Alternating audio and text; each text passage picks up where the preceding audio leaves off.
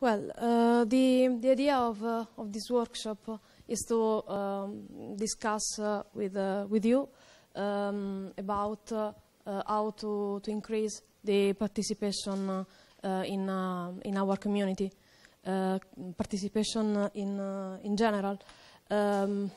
Usually, we take care about new developer.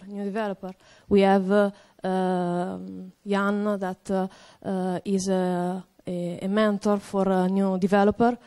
We have something similar for documentation, and some members of the community are working on the wiki to take care about all the pages related to getting started in QA, development, documentation, and so on. But those aren't all our contribution area. So what can we do in the other areas? We could talk about diversity in general. I think that we could work also with schools, with university, because with schools and university we have the possibility to find new contributors, and in particular, I would like to make a strong relationship with other free software projects like the Fedora One or GNOME, Ubuntu, and so on. So the idea of this panel is to discuss and find where we can do more, and how we can do more for be a more inclusive project.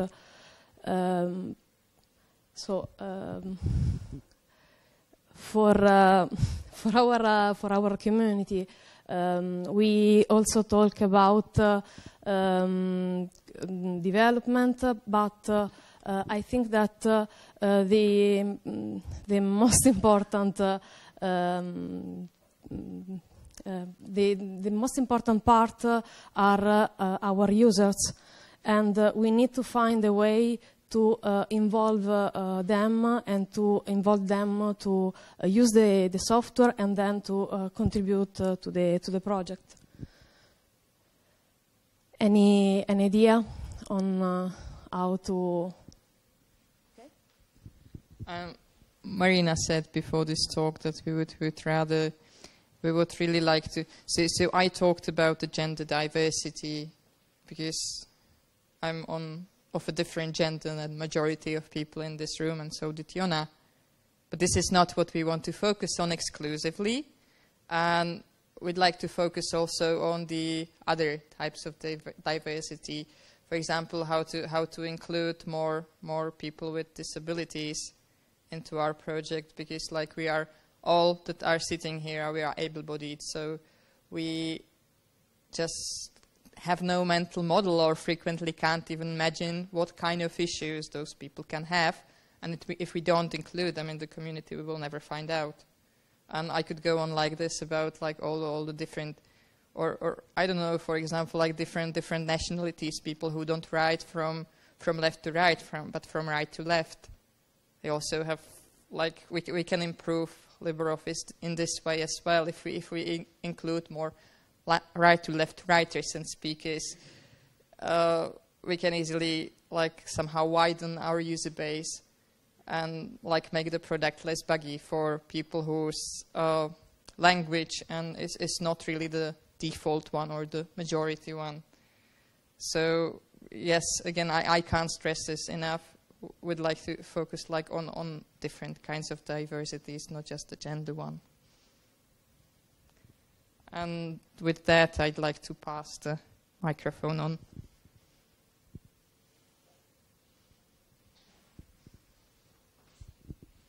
So I'm not sure that I'm not really aware of really problems we are having in this way. I have been working with people which have working with languages which are not written left to right, and after I've got bug reports, I've fixed stuff in the KDE backends for them. So I do not really have, and I went through that way into the Debian community because the guy was also working there.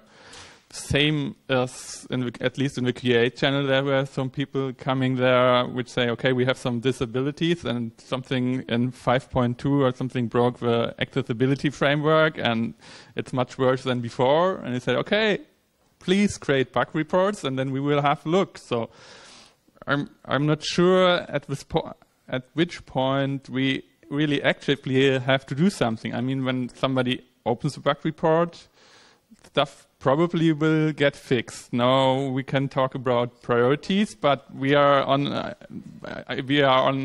paid sometimes. I think probably even most of the contributors which do a large contributions are paid. So I'm not sure how to handle that in a more fair way or good way. But stuff happens there, and it's not like they are excluded per se. At least that's my point of view, which I see from the community. Okay, we have to. Do we have another microphone, probably? Or?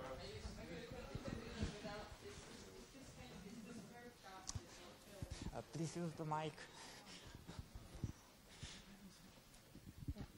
I think it's not a gender problem. It's a diversity problem. Tomorrow we will talk about the project that we are doing as Libretalia in Rome with the Public Institute for Deaf People. And for example, in this case, we know that there are a lot of informative people that are really good to develop because they are deaf. So they have, we can say, implement a different way to learn some different things, but we had the problem to communicate with them because they, how we can say, their way of learn and understand things is a little bit different. For example, to make all the material for this project, we had to need to collaborate and to work with person who understand the disability as a diversity, as value, and not as a minus, we can say. And for example, maybe it's the point about what we can say is for how we can push the community to be more inclusive, because I'm not a technic, okay, but I think that openness could give this opportunity, and maybe could be opportunity for all of us. I don't know if I can take the point for the disability, for example, because to develop a code, I mean that maybe from a technical point of view could be the same things. You have to write a code, so maybe could be the same. But it's different the way of think and the way to learn. And that is important, for example, the collaboration with the schools or with the universities, because we have also when we do some projects in the schools about the awareness and we can say digital freedom, so about not only the project of LibreOffice, but about all the things that are included in openness. We had to know, and this could be a great point to make the community more big and more inclusive with, I can say, other different people that are not only, I mean, it's not only from a technical point of view, it's also for grow up the community about culture, we can say, a culture of openness.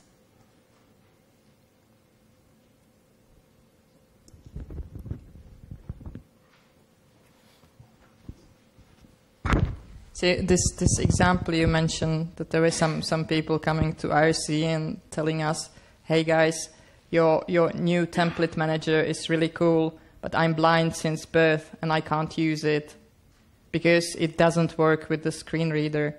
And I have absolutely no mental image how a screen reader works and what I as a developer can do to make the project I'm developing more accessible, because I don't have any disability and I'm simply not aware of the needs of those people have. And it actually takes some well, I'm reluctant to say, like, you need to have balls, but the barrier, like, you have to actively go to the IRC and say, hey guys, your software sucks. You have to do something, and this requires quite some courage, and I assume, like, not everybody has that courage, and not everybody has even the means to go to IRC channel and yell at the developers. So this is something perhaps we're doing wrong, that we ourselves have some privilege, and like from the height of that privilege we don't see the different people with the different needs.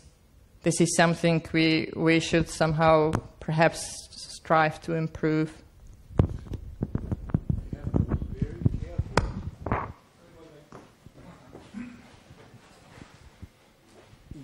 In my experience, we have to be very careful when we talk about making groups of people, never mind big groups, small groups, because if we focus on a group and want to attach that group, we sort of push all the other groups away. What we need to do is to be open whenever somebody from a group comes to us. And we have one big untapped force that we don't use at all. We have our user base. We have contact with our user base through the update pointer. We actually know where they are out there. So we could, instead of focusing on single groups, we could send out messages to our users. Also, all closed software do that. They make announcements every now and then, which are generic, asking, for instance, do you have any problems with the software? Are you a power user? Would you like to help us confirming a couple of bugs? No. Yes. We don't use the update pointer at the moment. We don't tell the user we want the contact or how. You got the user list and we talk to them. Yeah, the user list. I'm talking about everybody who has installed LibreOffice. Just to make sure, there is a bug that has been already, let's say, blessed by the UX guy. In the help menu, we have now new entries.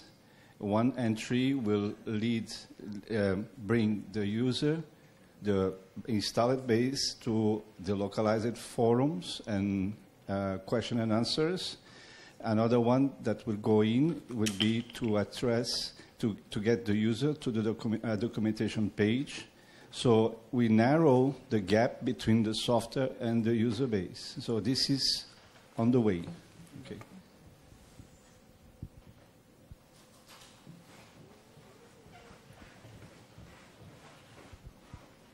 More questions?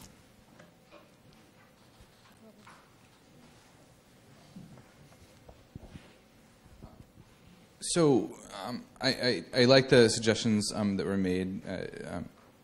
Made, for example, regarding leveraging what we have in LibreOffice itself already. One thing that I've seen as a problem is that over time, if we don't use a part of the software, if we don't test it, so say we don't have many people developing and testing on the Mac. We don't have that many people testing, or at least vocally testing, with screen readers. So if maybe we made more of a framework, like those little signs, like 10 days without a workplace accident. So if we had something like that that said, how many days since we've had feedback on one of these major components, such as using a screen reader with LibreOffice, that might visually help us stay better on top of the topics that the community can deem what's important, maybe, raise priority. But if we want to say we want to be accessible for people who are blind, then we could have that be one of our dashboard items. And that would be a tool, to help us stay up to date. That's just a thought.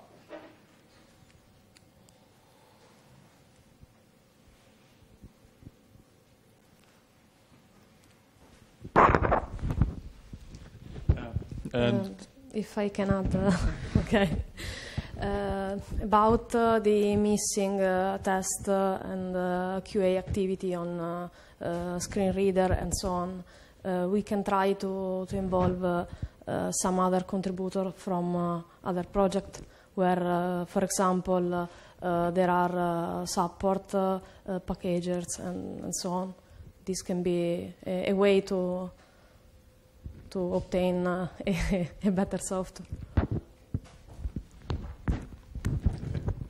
Yeah, something else something interesting. What, for example, Launchpad and Ubuntu is using is that users can actually actively subscribe to a bug and vote for a bug. So for obvious stuff, like something really big is broken, even as a developer, you can see you have to fix that quick. But when you have 10,000 bugs and everybody just says, "Oh, that's my lovely, pretty super bug," and every time we change that to, okay, it's not so important, we think, the users come back and just upscale the bug again. So probably at that point, something is missing that you can really see what is important for the user. I'm just talking... Some Bugzillas have this feature, indeed. For example, OpenSUSE Bugzilla. You can vote for bugs. So if it's really like not so severe bug, but annoying one that impacts many users, they can vote. And like, okay, it's already there, or yes, it's already there. I'm not sure if it's if it can be somehow transplanted to our Bugzilla or if it's some SUSE add-on. But indeed, in SUSE Bugzilla, you can vote for a bug. And when I was a SUSE developer, one of my bugs collected record number of 52 votes. Yeah, so because normally when I'm mainly working on mail merge bugs, and normally this is out of everybody's normal user scope, and I just think, okay, probably I have time for that, but no really a measurement. Just a comment about voting terminology. No, I don't need the mic. We discussed that might raise some false hopes. So we need to rename it to something like heat map if we implement this feature. Yeah, we like the heat map feature. I think more. So it's good, but the terminology needs tweaking. Did I misunderstand something? Because right now, sorry, did I misunderstand a little slight thing? Because now we talk about bugs, we talk about making our software better, but that doesn't grow our community. I thought we wanted more people to come into our community and be active in the community also. Bugs is also important, of course. It's related, because if more diverse people come to our community and actually tell us what their needs are, what issues they face, this is how we can, as I mentioned that in my talk as well, this is how we can improve our software. But probably, according to what Ian said, a good way to have inclusion, and in particular inclusion of diversity, it's a self-powering system, meaning that trying to include diverse people may help us to improve our software for them. So it could be, and to be honest, we have some, and one of them is around. So, and also what Emma said about the schools, probably it could be a good place to find out some kind of diversities and to try getting them inside our community from 2 points of view. The first is that, well, there are plenty of people and you have many chances to find diversity there. And also, we could try profit also the possibly the availability of people specialized, meaning that, for example, in schools or in university or so on, I think much more in school than high school and lower schools than university. But anyway, sometimes they used to have teachers specialized in assistance to diversity. So you could have two benefits from there, meaning that you could gather people and also people able to help them and us to be collaborative and to including. So it could be a good idea to go there and also for other reasons, because I always believe that school. Sorry, I also believe that school are the first place to think about, because from there you go to roots anyway. So from that point on, you can open mind to young people and hopefully have them tomorrow contributing and joining the community. So. I have another suggestion maybe. So we've been kind of mulling over ideas, like Robinson had a number of ideas and Gabriele had, and Bubli were mentioning some things in her talk before, like this outreach program. So what I was wondering, do we have examples from the past where it worked, where we were able to encourage people to join the project that would fall under this diversity label, so that perhaps we know what works and we could just copy that or transplant that to some other topic?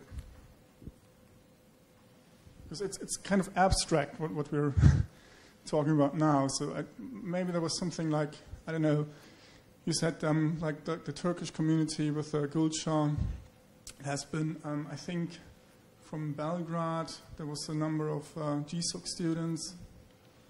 Is there anything else that comes to mind?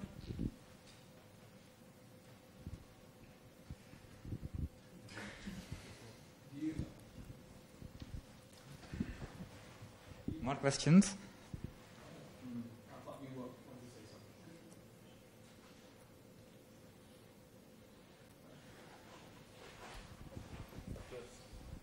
Yeah, just from the last Tech Fest that was there, that was in May, and it was in Ankara.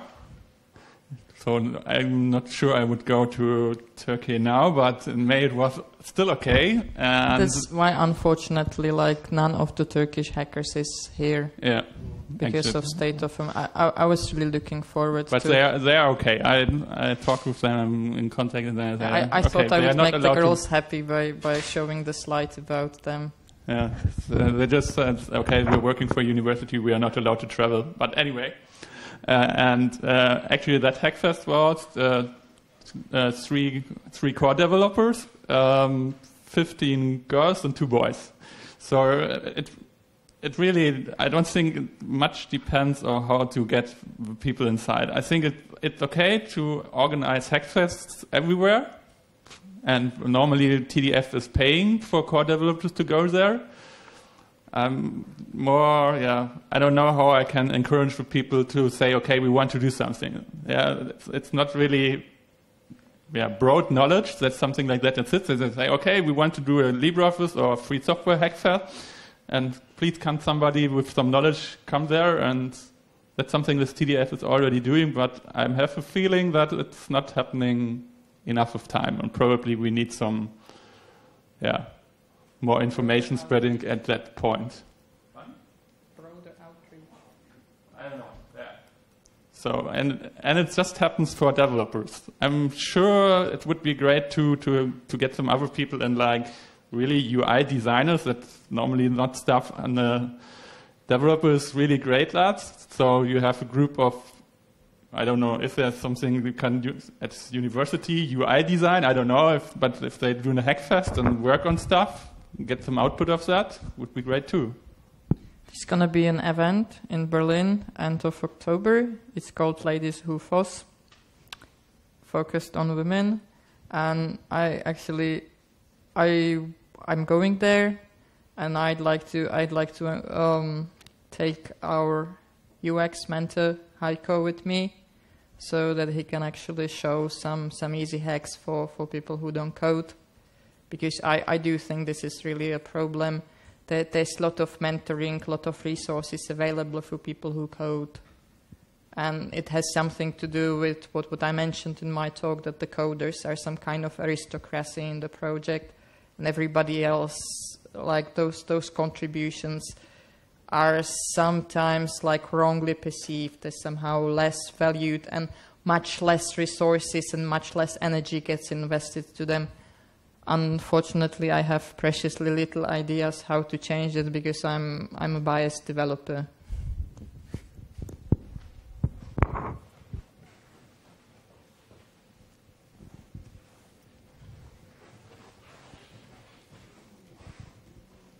Yeah, I was thinking about how to fund all this stuff, because everything is possible, but who will do the work, etc. So should TDF hire some person who would continuously organize events at universities and schools? Because Open Hatch non-profit was active still a couple of years ago, but unfortunately now it has somehow languished. But it had a very active organizer, and she did like dozens of events at US community colleges, and it seemed pretty successful.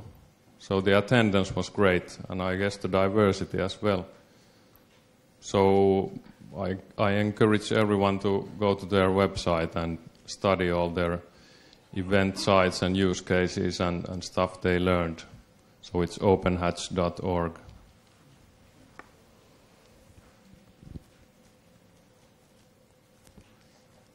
More questions?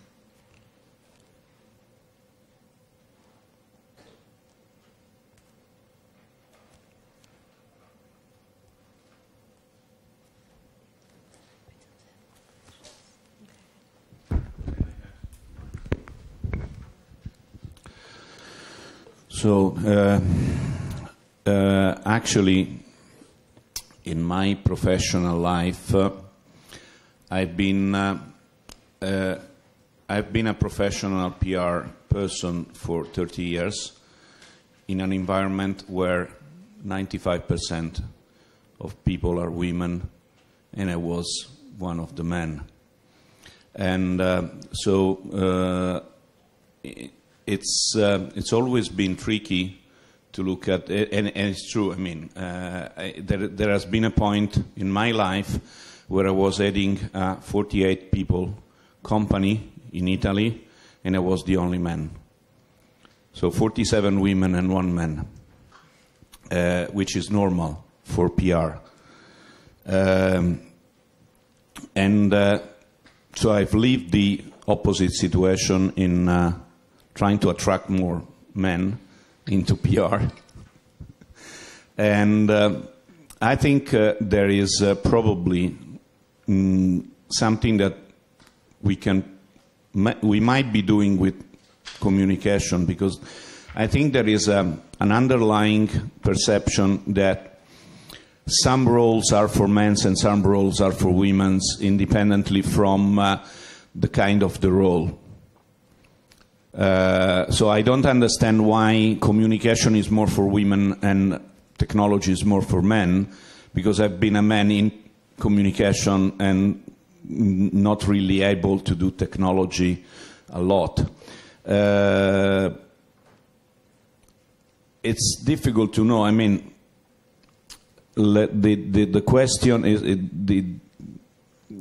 attracting people. You go to universities. I've done internships in university to attract men into communication, and then I've got stupid questions like, "Oh, they will think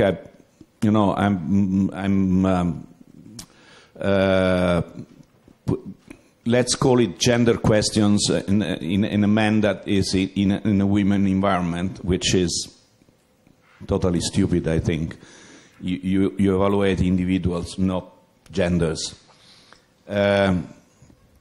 I don't know.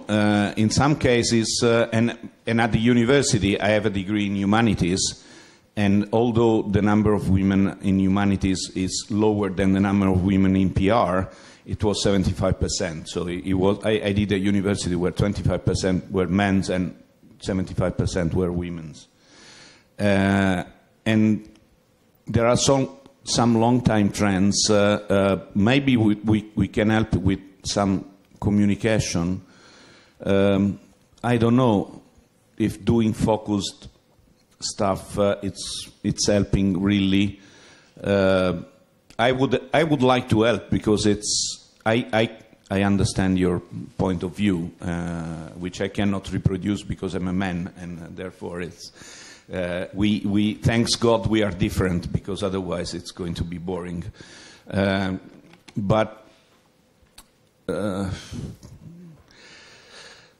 can we try to do something specific, but in my opinion, without making this a kind of...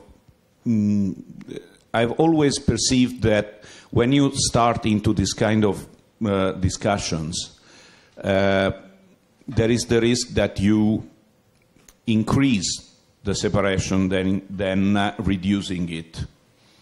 Because in some cases, the feeling that you are alone, which I've had when I was heading a 48-person company with 47 women and 1 man,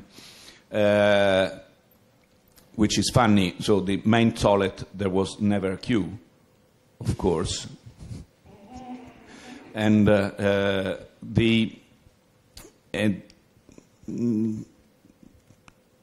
let's try maybe to do something with also with media, trying to help.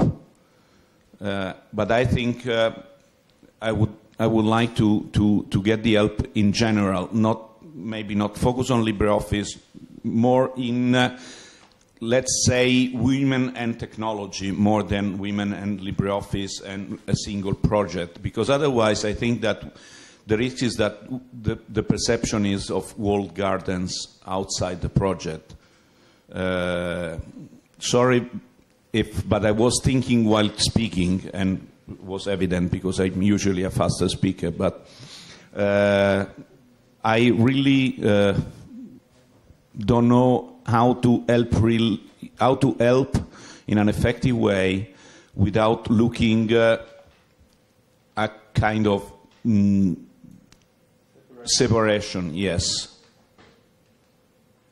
Was I clear or not? I don't know. I mean, it's something that, in a sense, embarrasses me because I never judged people according to gender. Never. So, so I've never managed. I managed many people, and I've looked at people like individuals. So no. So if they were good at their job, they were good, and full stop. But of course, looking at the numbers, there is something that has to be solved.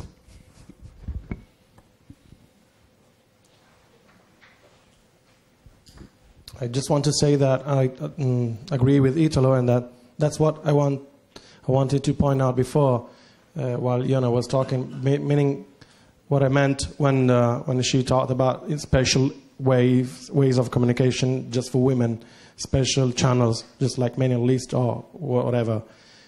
Because, yes, and as also Ian said, sometimes even if with the best intentions, there is a risk to create exclusion and not inclusion. And I want to say also compliments, because this is the first time I hear Italo without words. It's really an event, really. It's been incredible. Really incredible. Thank you. I try to think like a woman, but it's really... And it's really difficult, although you know that one of the best thing of my life is my wedding. So, and I've always told that, and I would have liked to have my wife here and listen to what my wife was saying, but unfortunately my wife is not here, and because I think it's difficult as a man to figure out the perception that you have being in the opposite part. But on the other hand, I think it's beautiful that we have different perception, as otherwise it would be extremely boring in general. So, but I was trying to figure out, I mean, if I were in their position, what I would do. But it's, sorry. It's 62 years that I'm a man, so it's difficult to think or try to think like a woman, and especially younger woman, because my wife is younger than me, but is not that younger, so I know how 55 years old women thinks, not younger ones. Yeah.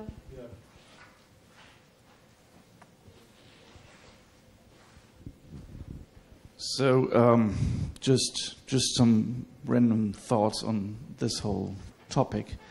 The first is, I think it's a very good idea to start thinking with contributors right away, and not so much about users. For the same reason, if you look at the development channel of LibreOffice and someone comes in there and says, I want to have this pet bug fixed, we smack him. And the reason for that is if we don't, then 2 days later, 200 other people will come up and will show up with their pet bug. And so even if you're a white, middle-aged man from Germany like me and ask for this bug to be fixed, I would still get said, get out or fix it yourself. So I think we should really start looking at the contributor side, because then we can grow from there to actually support the users. And so that's the first thing. Second thing is, like Thorsten said, I think we need to find some concrete goal, and then we need to find a commitment to what we want to do to achieve that. Because right now we are only talking about ideas. And I can unfortunately not commit much time because I'm already drowning. So we need to find. So this is why I'm hesitant to say more, but I still have a third point, and this is an idea where I have no time to commit to it, so sorry to do the same that we did all time here. But we did some stuff with schools, for example, in Gran Canaria and stuff. And it is interesting, but for example, in Gran Canaria, it failed because even the computer science students were mostly on Python and not interested in C++. So we have a very high barrier to entry there. So if we just want to look into diversity and not explicitly frame that in, we want to talk to these people, which is a horrible way to start it off. The Document Foundation is an NGO, and there are lots of NGOs that care about groups that have special interests. So we might just look, one way to start might be to look for another NGO that cares for specific groups of the population, and then just do something together with them without explicitly calling it, we are doing this for that reason, just doing an event about LibreOffice at their place. And it's pretty implicit that because of the audience of this NGO, we will get to the topics that these people are interested in. So maybe that is a starting point. Well, one excellent example of such an NGO is the Software Freedom Conservancy that runs outreach program for women. Common misconception is this is equivalent of Google Summer of Code for women, which is not the case. And the interns in outreach program for women can work on any area. They don't have to be coders. So this would be an opportunity for the Document Foundation to cooperate to somehow enter this outreach program, and we could have, for example, documentation intern, or an infrastructure intern, or I don't know, user experience intern.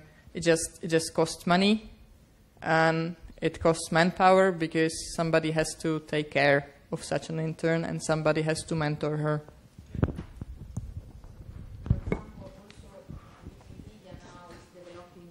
Group of women that are wiki women, for example, because in Wikipedia there are not a lot of women contributors, and that's a problem in the aspect that Katarina explained. But I really agree with what you have said, because we had to work together with the person who understands the different field. For example, I'm not an informatic, I'm not a technic, and that's for this that in Rome we decided to make a protocol with the Public Institute for Deaf, because we have to implement with them their needs and what we can do to make them more closest to LibreOffice.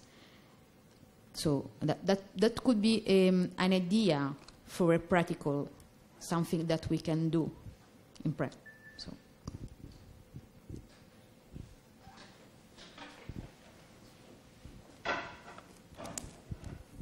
So I think I mentioned before that Wikipedia actually started the project that you mentioned because they found out that there are few articles about notable girls and women. And if you think that Wikipedia is one of the top 5 or 10 websites, it influences a lot of people with information, which also makes the issue that we're talking about now even worse, if you think about it. So one thing is the information and the intimidation you get, and the other one is that they don't have many contributions. Also, Wikipedia had last year, the last 2 years, had many issues with, let's say, bullying cases against some contributors. And they're trying to fix this. And this should be a case and a lesson for other communities in order to avoid these kind of situations before it becomes a major issue inside and within the community. Also, there is one of the things they do, and this is what is good with the free software communities. You can also take good things from one community and bring them to the others. So what they always insist on having a code of conduct many years before, so that even at meetups and conferences, the let's say gender issue is not an issue at all. So they're trying to somehow fix this for the last years. I don't think it has been very effective. And I think that the steps need to be faster.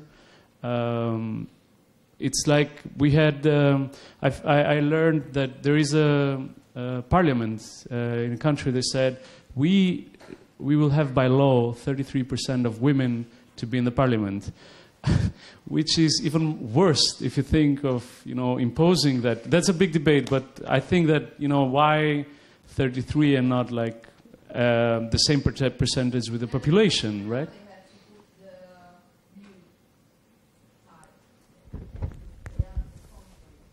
Yeah, but what I'm trying to say is that I think this needs to go faster.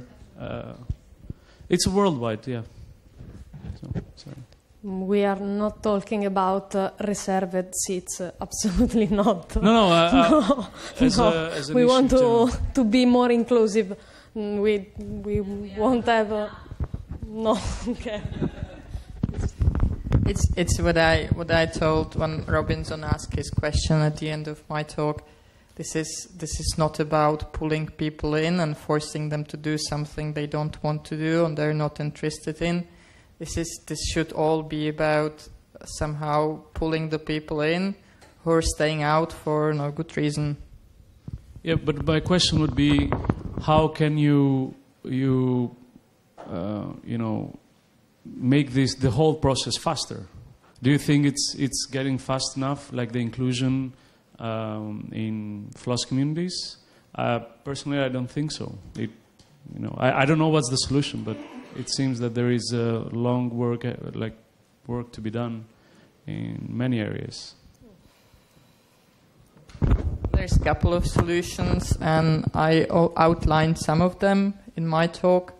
For example, providing some role models for the minorities, a good mentoring program, family-friendly events, some kind of... I know people see red when I say positive discrimination, but it's really like some improved hiring practices, simply like with the internships, with the jobs, with the mentees. I don't know, Google Summer of Code students, just be aware of those issues the minorities might have, and actively reach out to them, because they wouldn't come by themselves. So actively seek out those people and encourage them to contribute.